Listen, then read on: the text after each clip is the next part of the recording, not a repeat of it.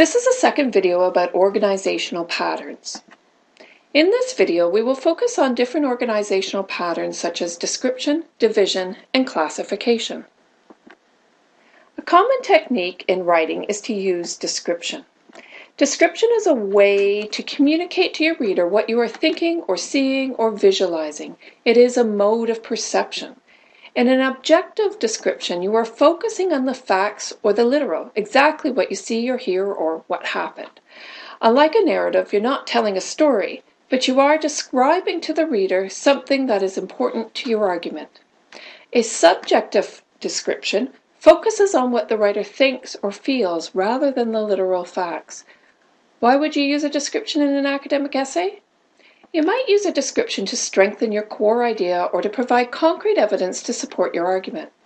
Alternatively, if you are using a subjective description, it might be used to create an emotional response in your reader. How do you write a description? Start by pre-writing, jotting down the sensory details and the point of your description. Then you need to think about your purpose and approach. One method is to create what's called a dominant impression. A dominant impression is an overall image or idea that ties the details of a description together. A dominant impression is subjective, involving personal opinion. Professional writers often take a common object and use it in an uncommon or unusual way to create a dominant impression. So they may compare, perhaps with a simile, metaphor, or a symbol. Another way is to use the is not technique, saying what the thing is not.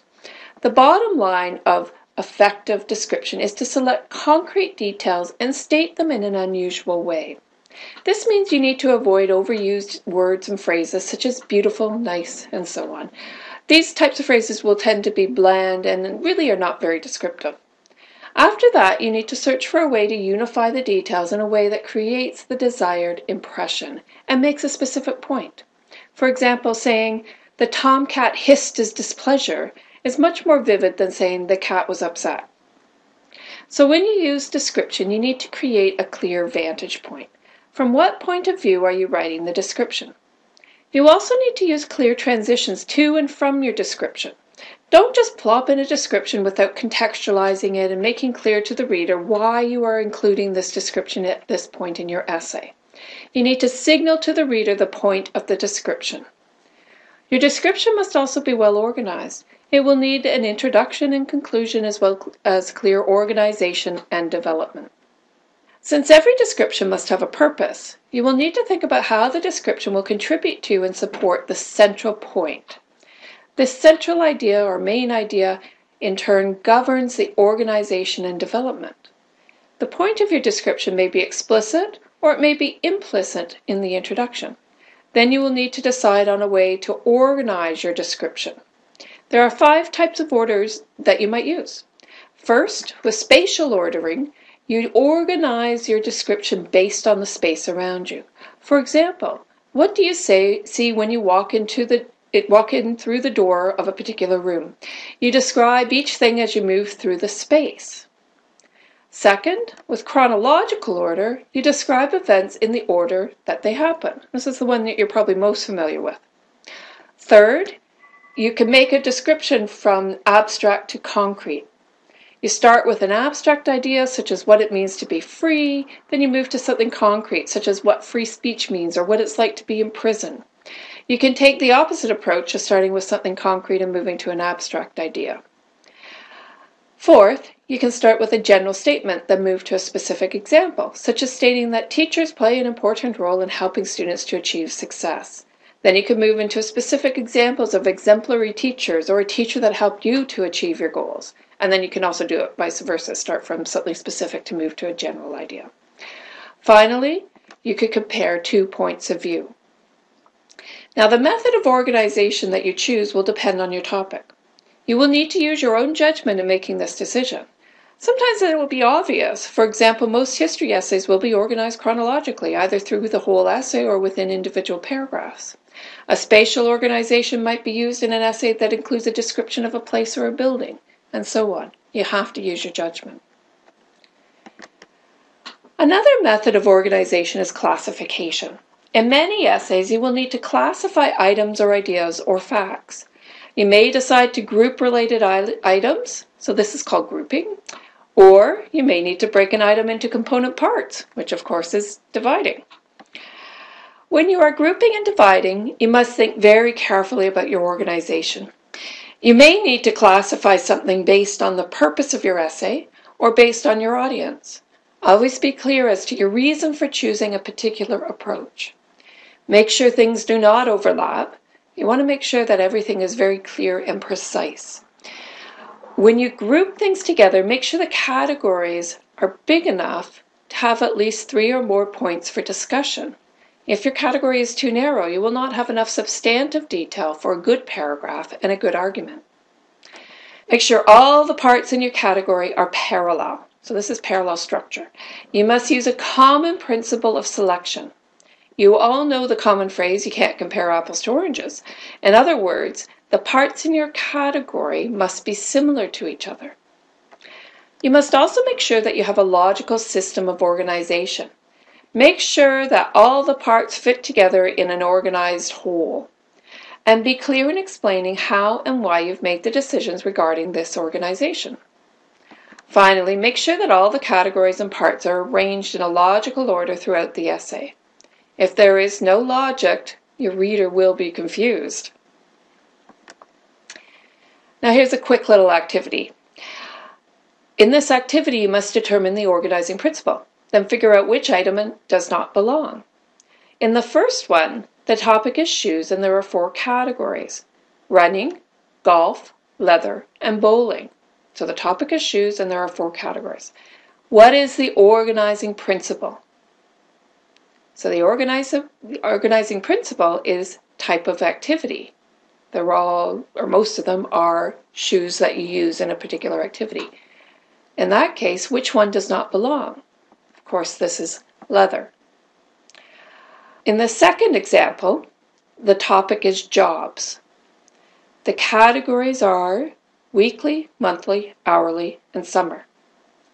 So here, if you think about it, what's the organizing principle?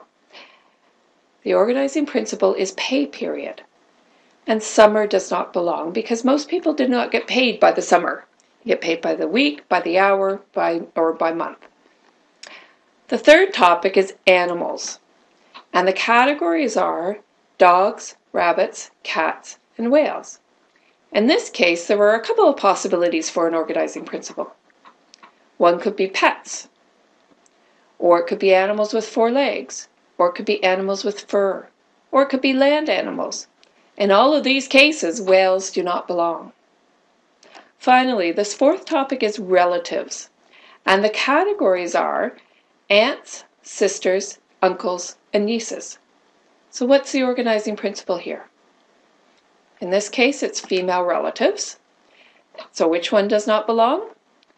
Uncles does not belong because these uncles are male relatives. So as you're organizing, make sure to choose useful categories and then to provide specific examples for your categories.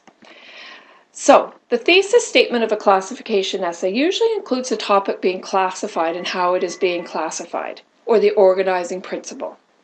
Sometimes the categories are named. Here are 3 examples. In this first one, the topic is students at UOIT. The organizing principle is wide range of races and ethnicities. But this is pretty vague. So we have the second example.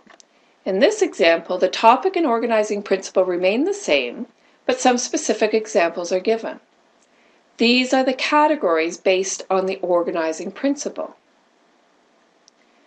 In the final example, the wording is a bit more sophisticated, and the topic and organizing principle is combined.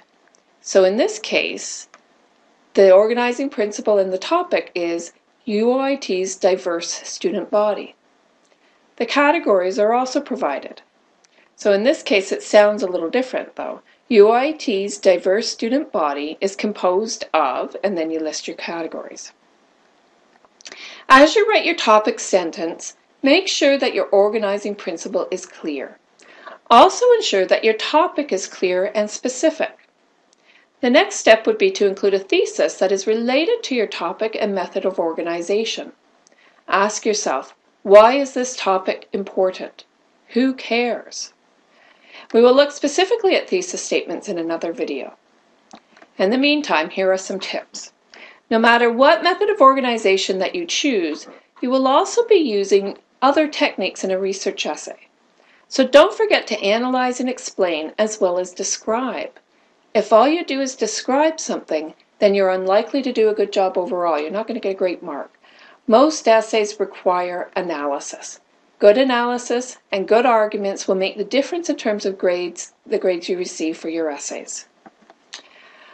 The text by Graf and Birkenstein, They Say, I Say, gives some good techniques for integrating different organizational structures that will help you to correctly use other people's ideas alongside your own. For example, the because technique is useful in making sure that you provide good explanations for your points. While it is sometimes okay to start a sentence with because, make sure you do not end up with a sentence fragment or an incomplete sentence. Graf and Birkenstein also note that your thesis statement can point to your method of classification. As always, make sure to use specific details, reasons, examples, and so on to develop your main point. Finally, pay attention to transitions between your points and make sure that all elements in your description are parallel. So in this video, we have discussed how to write descriptions as part of an essay. We have also looked at ways of grouping and dividing or classifying in essays. As you move forward in your writing, remember to pay attention to the details about organization. Thank you for listening.